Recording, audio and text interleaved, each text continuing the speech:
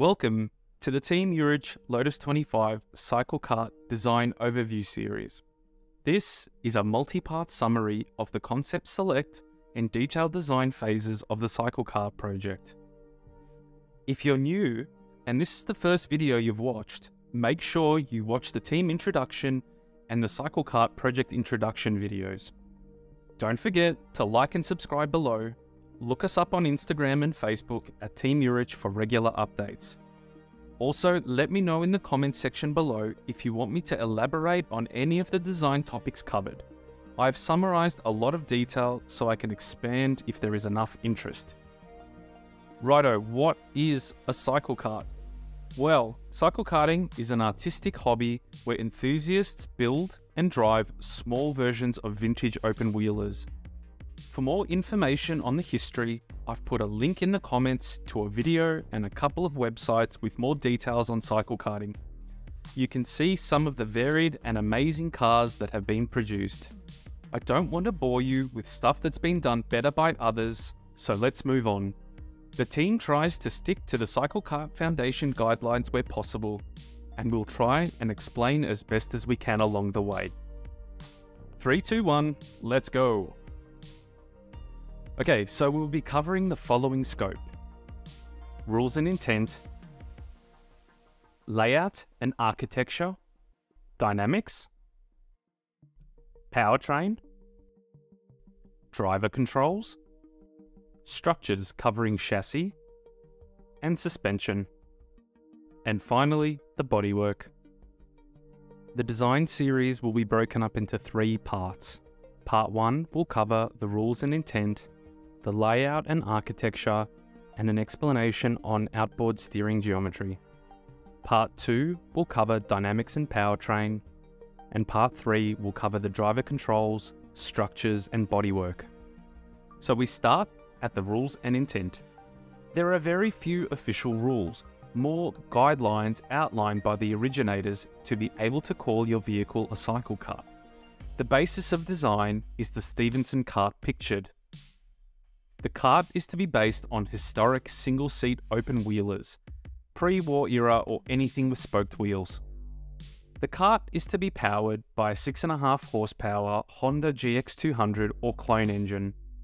Transmission is via a TAV2-30 CVT, and only the rear axle can have braking and drive.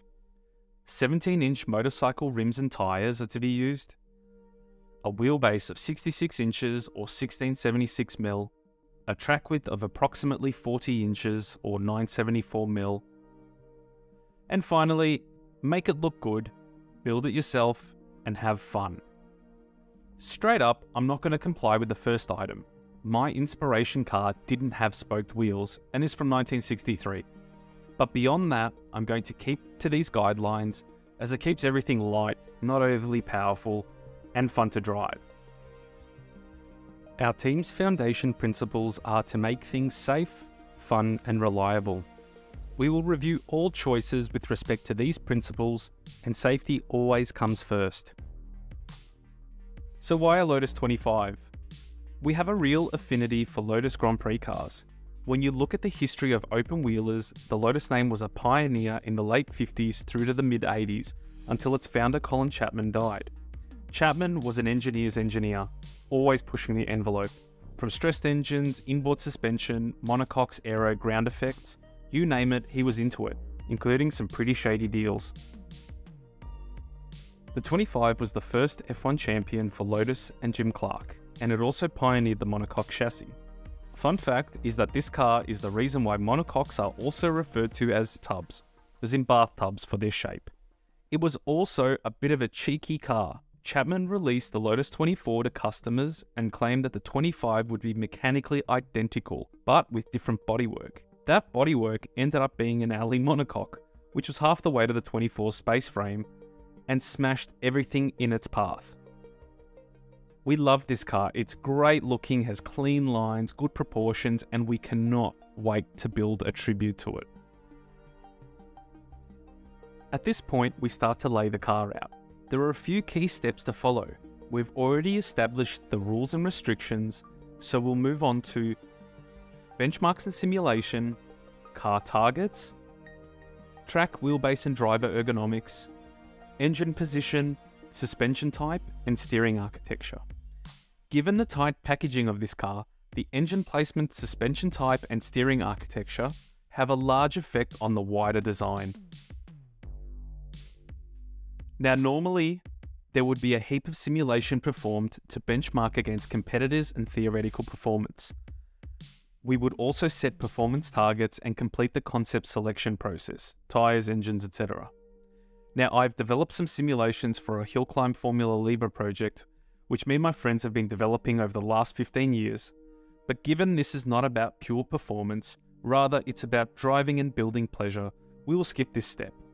If there is interest in this, I can do another video on this process. Next, we'll look at some parameters to target. Because we haven't driven one before or completed any simulation, we don't have any real metrics to target. So it's going to be more about setting objectives that achieve a fun build and driving experience, and we think the following targets will achieve this. We want a low center of gravity. There is no number, but we want to keep everything as low as we know these things will be easy to roll. We want low steering effort. We want adjustability in the suspension for tuning and refinement. We want a solid and predictable pedal and steering feel. We want to minimize understeer from the locked rear axle. We want to maintain as much of the 25 look as possible. And finally, utilize as many off-the-shelf components as is fun and practical. Honestly, I have zero interest in making a steering rack from scratch. Let's start to lay the car out. For a vehicle like this, where aesthetics drive the design, we start with getting the scale proportions of the tribute vehicle looking good. Ideally, simulation would drive the track and wheelbase. However, for this, we start by putting the wheels to their maximum position as per the guidelines. 40-inch track, 66-inch wheelbase. As the bodywork basis, we found the Lotus 25 3D model off the interwebs that's used in one of the computer racing games. We then played with the scale of the body to fit the new wheelbase and track width. For the Lotus, the guideline wheelbase was just slightly too short, so we went out about an inch to 1700mm on the wheelbase, which kept the proportions of the base car. The track width remained unchanged from the guidelines. With these principal vehicle dimensions and body sizing locked in, we moved to the driver placement and ergonomics. A few CAD people were developed using 95th percentile man and 5th percentile woman, as well as a Juric CAD person to check my own proportions. We wanted a fairly reclined seating position for tall drivers, but the ability to move the pedal box and create custom seats for shorter drivers. We set the basic ergo so that there was a bend in the elbow for leverage on the steering wheel, and a bend in the legs so that having either foot off the pedal wasn't uncomfortable. I essentially started from the approximate angles of the 2009 Monash FSAE setup that I had on an old USB stick. A super dodgy ergo rig was then put together to check that the CAD-derived driver positions were comfortable. If you look online, there's some fancy pants rigs FSAE and F1 teams make to validate their driver ergonomics. In hindsight, I should have actually spent a bit more time on the rig, as I think this might be a bit uncomfortable. But I was just so excited I wanted to move to the detailed design. Next, we look at engine placement. So there are only two practical configurations, mid-engine and rear engine. We've seen both configurations used on Cyclekarts, and it seems to be driven by the proportions of your inspiration vehicle. We looked at both layouts, and each had their own benefits and compromises. So for the rear engine, it does have a shorter wheelbase but a longer overall length, which makes the proportions slightly off. It is easier to access the pull starter. The feet can be behind the front axle line, which allows for tighter front suspension packaging. It does have the trade-off for a higher center of gravity. The weight distribution is pushed rearward, which could be an okay thing. And finally, it does have increased yaw inertia, so it means that this car will be slightly less responsive to turning compared to a mid-engine. So for a mid-engine design, you can have a much more compact rear-end packaging. The engine can be packaged a lot lower as well, which results in a lower center of gravity. It does have better access to the driveline and brakes. It does have a lower yaw inertia and should have a more balanced weight distribution. It also has better proportioning, longer wheelbase but shorter overall length. However, it is difficult to access the starter. The feet are in front of the front axle line. It also is a lot more difficult to get the engine out from the roll hoops, and it makes the front suspension packaging a little bit more difficult. We chose the mid-engine design as it packages everything a bit neater, and it's more of a conventional layout. However, it does introduce a few additional complexities in the detailed design.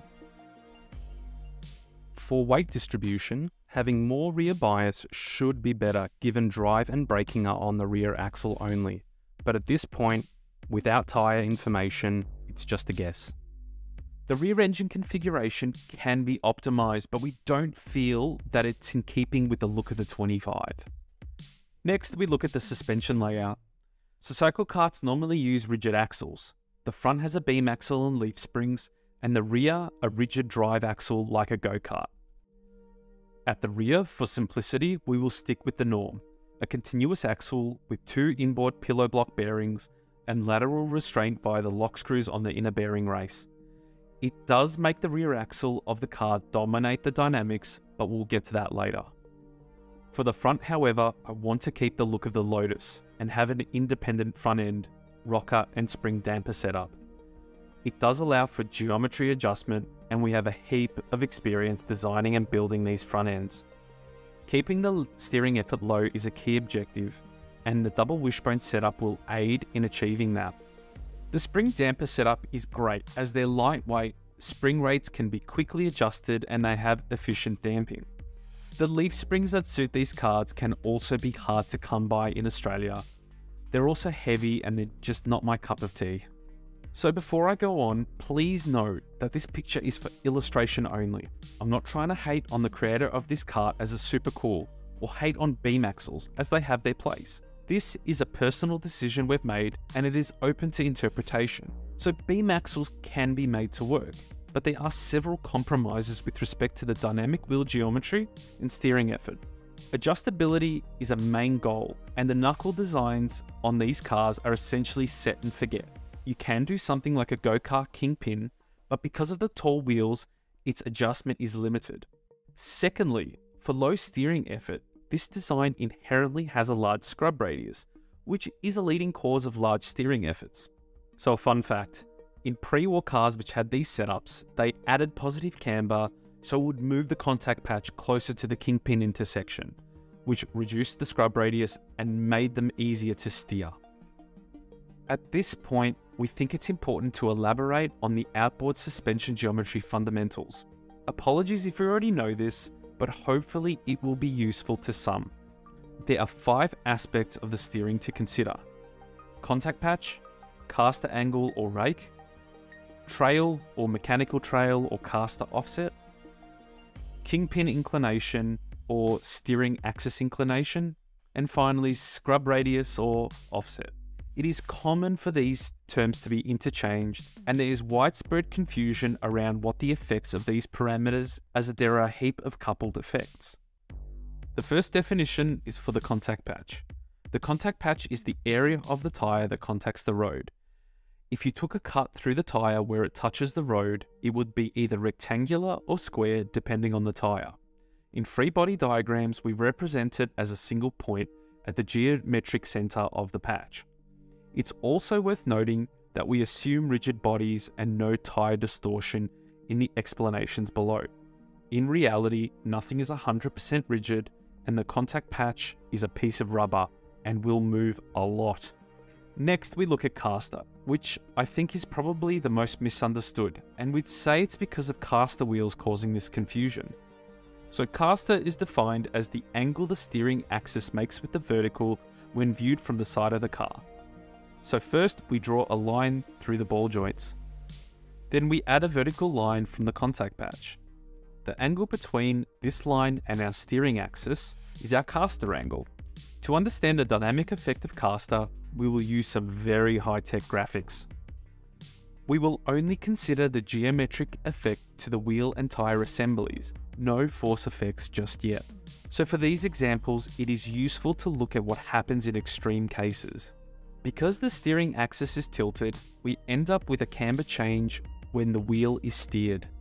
We set the wheel to 0 camber when no steering lock is applied. Then we turn the outside wheel 90 degrees into a right-hand corner. We see the wheel has cambered so that the inside of the tyre is close to the ground, negative camber. Also note that the wheel has lifted off the ground. Now let's look at what happens when we turn the front wheels 90 degrees into a left-handed corner. We see that the outside of the tyre has pushed more into the ground, more positive camber. And also, the whole wheel has been pushed into the road more too. So what does this mean? Castor adds positive camber to the inside wheel and negative camber to the outside wheel, and that Castor lifts the outside wheel off the ground and pushes the inside wheel into the ground. The lifting or lowering does create self-centering effects, as the car wants to return to equilibrium, and consequentially, this increases the steering effort, as you are physically lifting the car through the steering wheel itself. So now we've looked at the geometric effect of Castor. We will next move on to mechanical trail, which is the force effect. This is also a consequence of Castor angle. Trail is a measure of how the contact patch trails the steering axis. It has two main effects: self-centering and feedback to the driver. So before we elaborate on its effects, let's geometrically define trail. We start with the axis drawn for Castor. Then we extend the steering axis to intersect with the ground. It meets at a point forward of the center of the contact patch. The distance between the steering axis intersection point and the contact patch is the trail length. For self-centering, imagine you are in a turn. The wheels have lock and there's a lateral force which is required to turn the corner. This lateral force creates a moment about the steering axis. Now, if you let go of the steering wheel, it will try to return to center. With reduced steering angle, it inherently decreases the lateral load and stops turning until the lateral force is 0 and the wheels are back straight. So during cornering, the only thing that resists the steering wheel from turning back to straight is the driver. So all that moment is reacted back into the steering wheel. So given this fact, for a fixed trail length, the moment and therefore the force into the steering wheel back to the driver will also vary with the magnitude of lateral force. This phenomenon is considered a key part of the driver feedback loop. You will feel the steering wheel force increase as your grip increases, but will also be able to feel loss of grip slightly before the car will change its attitude. So just to make sure we're all on the same page, let's add the tie rod to the system and then start to gradually increase lock and consequently lateral grip. Small lateral force for a fixed trail length equates to a small moment and consequently a small steering force. Increasing lateral grip means more force back into the tie rod and the steering wheel. Now, let's say we hit peak force of the tires and you're working hard to keep the wheel turned. What happens if you turn maybe just a bit too much and lose a little bit of lateral force, but you are still wrenching on the steering to resist the force needed before the loss of grip? The steering will feel lighter. So the system is telling you that you are pushing too hard. And this is where feedback from trail is so critical. Great drivers know how to ride the edge of the tire's grip based on this kind of feedback. So to summarize, trail gives self-centering force and feedback. The steering moment increases proportionally to the increased force or trail length. More moment equates to more feedback into the steering wheel. But it's also a balance. Too much and you lose feel and the steering becomes too heavy, or too little and you lose this feedback. Finally, just as a side note, the distance from the tie rod to the steering axis will also change the force back into the steering wheel, but it's not usually a tool you can play with for Ackerman reasons. Next, we look at kingpin inclination, KPI, or steering axis inclination, SAI. It's defined as the angle the steering axis makes with the vertical when viewed from the front of the car. As before, we draw a line through the ball joints. The angle between this line and the vertical line from the contact patch is our kingpin inclination angle. It is normally used to minimize our scrub radius, but it also has similar effects on camber and ride height like Castor. So we will look at these effects first. It is also important to note that KPI is a different thing to camber angle. To show the effect on camber angle, as before, we'll use an extreme case and set the KPI the same as the static camber, i.e. axle at right angles to steering axis, with 0 Castor. Note that we are starting with negative camber, where the inside of the tyre is closer to the ground. If we turn the front wheel 90 degrees, as if the car is entering a right-hand corner, the axle loses its angle from horizontal. Therefore, the wheel must be sitting flat on the ground. We have gone from negative camber to 0 camber, essentially positive camber gain. Now, let's go the other way. Due to side view symmetry, we find that we have the same positive camber gain on both inside and outside wheels. We have gone from negative camber to 0 camber. Finally, we look at the change in height of the wheel. KPI pushes the wheel into the ground either side of 0 steer angle. In effect, KPI gives another self-centering effect to the steering, due to the fact that it lifts the car off the ground for any steering input. So, we have looked at the geometric effect of KPI. Now we look at scrub radius. This looks at the force effects and is a consequence of KPI. Scrub radius is the arc by which the outside wheel is pushed forward in a turn and the inside wheel moves backwards in a turn. It is another feedback and dynamic wheel angle mechanism. So before we go into effects, let's geometrically define scrub. We start with the axis drawn for KPI. We then extend the steering axis to intersect with the ground. It meets at a point offset from the contact patch, and the distance between the two is the scrub radius. As with trail, if you apply a force at the contact patch, it'll create a moment about the steering axis. This occurs in straight line modes: braking, drive, if a front wheel drive or all wheel drive car, and tyre drag. If you have positive scrub, where the intersection is on the inside half of the tyre, it'll create toe in under braking. And conversely, under drive, it'll create a toe out moment. On front wheel drive road cars, this causes torque steer. It is another means by which feedback comes into the steering, as with trail. With increased grip in either direction, it will create a force into the steering wheel so the driver can feel the grip levels.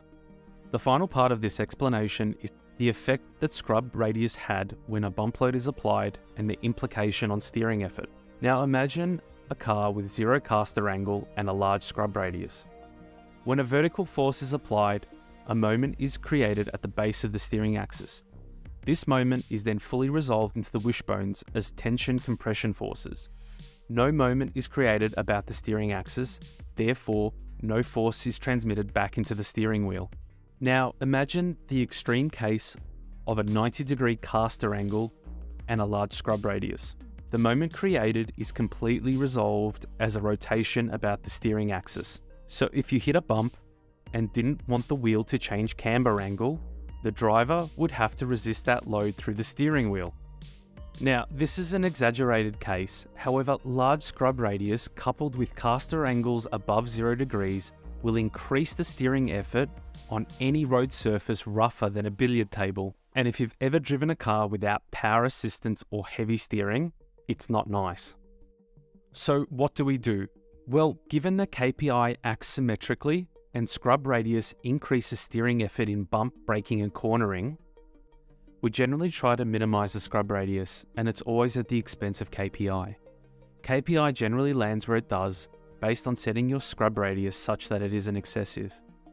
Scrub and KPI are also affected by packaging considerations that can compromise the setup, such as wheel offsets, tyre width and diameter, tyre grip potential and suspension type, so you don't always get a perfect outcome.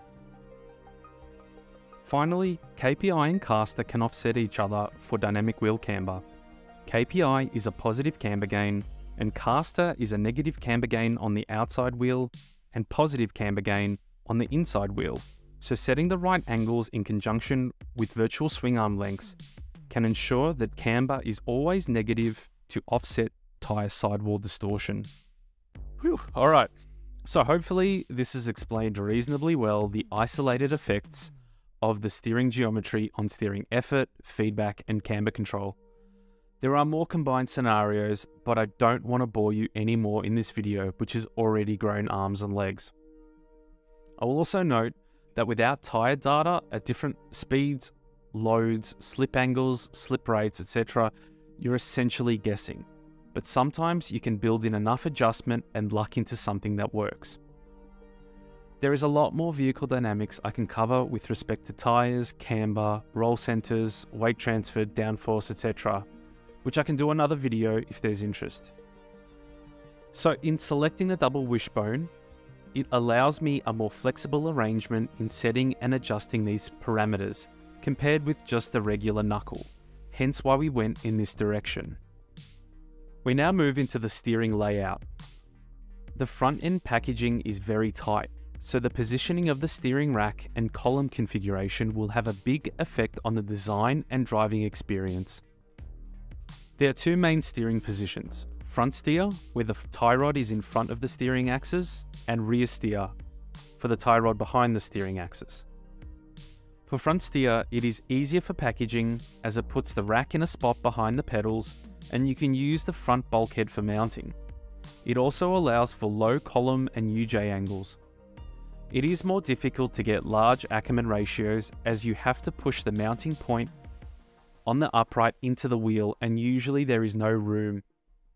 Depending on the packaging, front steer can create an angle on the tie rod and pushes the misalignment of the spherical at the rack end to its maximum, potentially leading to bind. For rear steer, it allows shorter steering columns. It's also easier to get large Ackermann ratios as you move the upright tie rod pickup point into the car, for which there is large clearance. However, to avoid bump steer, the tie rod needs to track the same arc as your wishbone to avoid changes in length due to the angle geometry. To do this, you essentially have to have it in line with either the top or bottom wishbone points. If you put your steering tie rod high, the position of the rack needs to be in the middle of the footwell, so it essentially becomes a shin breaker. Also, depending on the geometry, the steering lever arm can be messy. If you do a low mounted rack, you need extreme UJ angles, possibly even compound UJs or a 90-degree bevel box, which is super complex, expensive, and totally unnecessary. So we have selected front steer. We need to pay attention to the tie rod angles and rates during the detailed design phase. Righto, we've gotten to the end of the first part of this design series. To summarize, we went through a brief concept select phase in which we selected the objectives, wheelbase, track width, the driver position. We picked a mid-engine layout with front steer, a double wishbone front suspension, and a solid rear axle. In the next two videos, we'll get into the detailed design phase. So I hope you've enjoyed this first part. Don't forget to like and subscribe. If you have any questions, shoot us one in the comments or DM us on Instagram and Facebook at Team Juric. Until next time, hooroo!